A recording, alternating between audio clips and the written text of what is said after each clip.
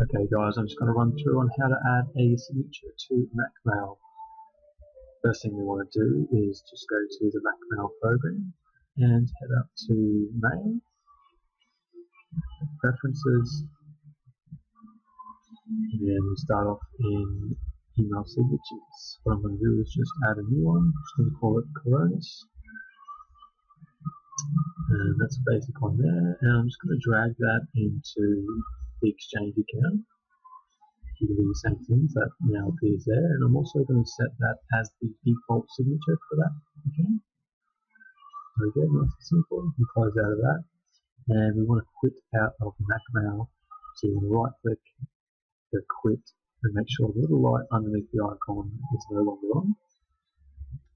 So we've got our file here. This is from Dropbox, the HTML file. And what we want to do is right click on here and go open with text edit.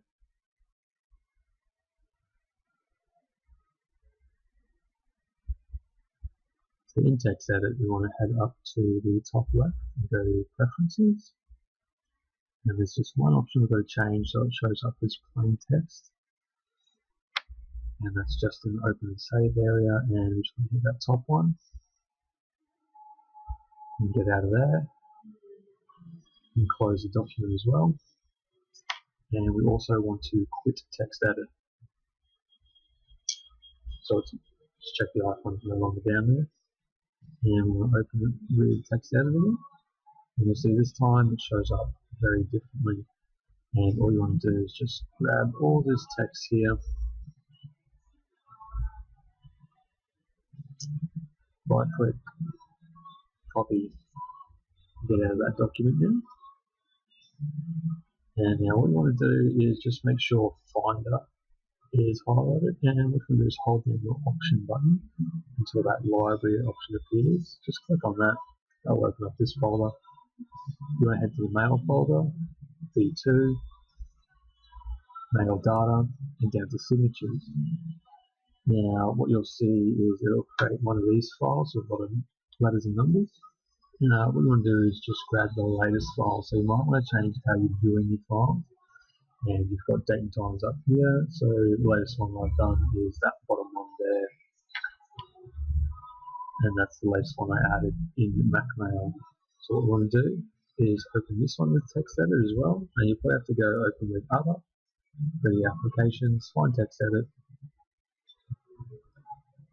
and here you have the same with the text as last time. What you want to do is just get rid of this body bit and just delete that text, so just that bit's left, and you want to paste what we copied before, and just file, save that. Now this is important, we have to right click on the file and go to get info, and we need to change it to a locked file, so when MacMail opens again it doesn't want to change it to the default text. So that little locked tick box just there, that's all you need to do. You just close out of that, and then you can start mail again, and when you go new email it will show up as a new email, and it's that simple. Thank you.